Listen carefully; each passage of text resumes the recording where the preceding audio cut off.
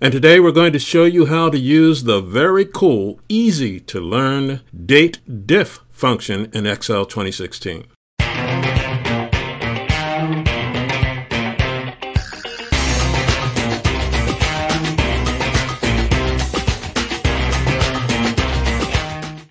Here's your situation. In just 2 months, your company will have its annual service award party to recognize employees who have hit 10, 15, and 25 years of continuous service. As a member of the Human Resources Department, it's your responsibility to identify the service award recipients and to give their names to the General Manager this afternoon. Using this employee information report and the Date Dif function in Excel 2016 will help you to easily organize your report.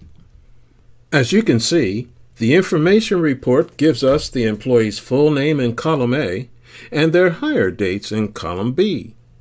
The first thing you must do is to use the Today function to complete column C with today's dates. To do this, write an equal sign in cell C6. Then type the word today, followed by an open and close parentheses. Here's the formula for this. Now press enter, and the today function fills in the current date automatically. Now drag the formula and fill in all of column C.